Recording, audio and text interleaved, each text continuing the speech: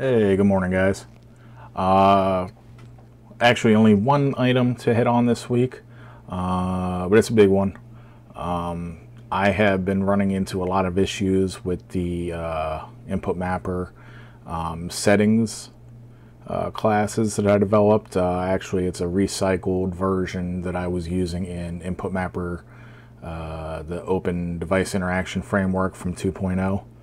I recycled that, used it in InputMapper here, and it was working up until today, and now it's showing some of its shortcomings.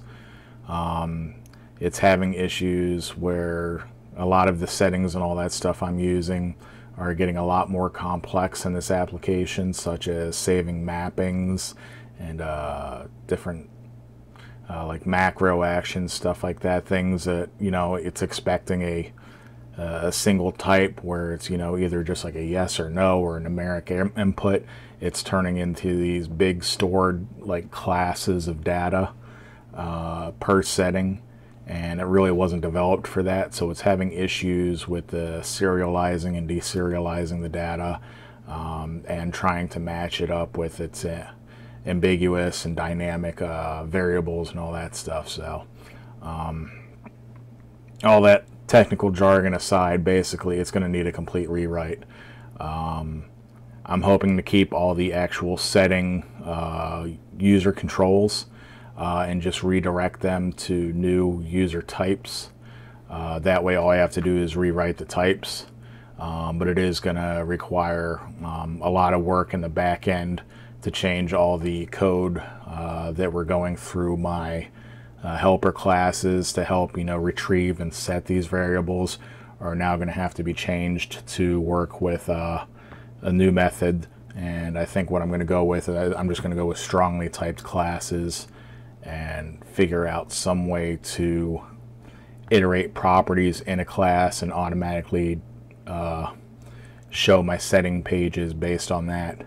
And I think I have some code sitting somewhere that'll help with that I used when iterating variables in a device state class back when I also did InputMapper 2.0. I had a feature in that allowed you to view all the raw data of a device, and it did that by just looping through all the variables inside the status class and displaying it to UI. And it determined what type of variable it was, whether it was a yes or no, a bool, or a numeric value, and displayed the correct control based on that.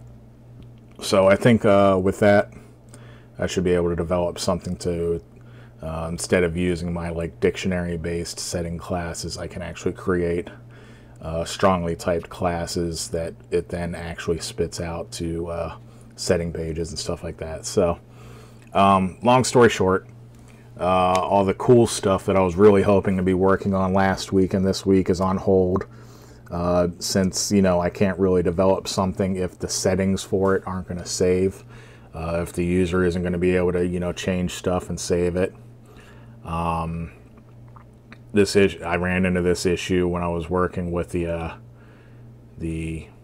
what was it, the mapping control, and I had to do some really code that I'm not happy with to make that, but I was able to make it work, so I just let it slide. But now as I get into the stick,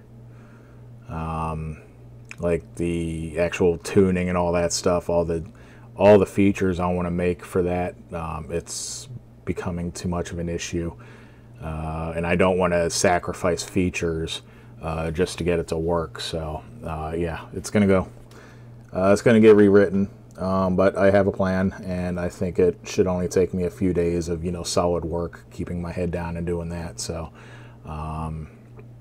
hopefully I can get that swapped out, and then I'm going to do another beta push once I think I have that swapped out, that don't necessarily have all the features that I'm also working on the side.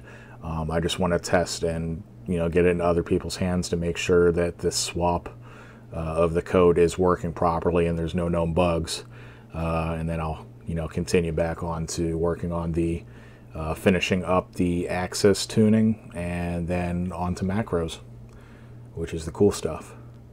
Alright guys, That's about it this week. Sorry, it's not something, you know, more interesting, or there's no show and tell or anything.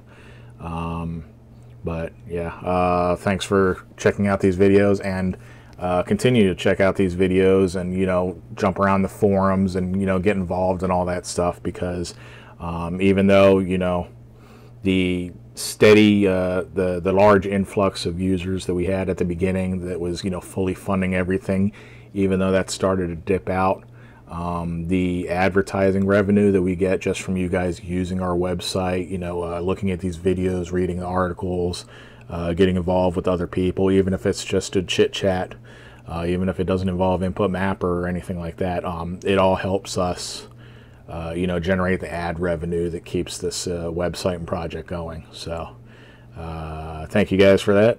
Keep it up, and I will see you as soon as I have something more to say. Have a good one.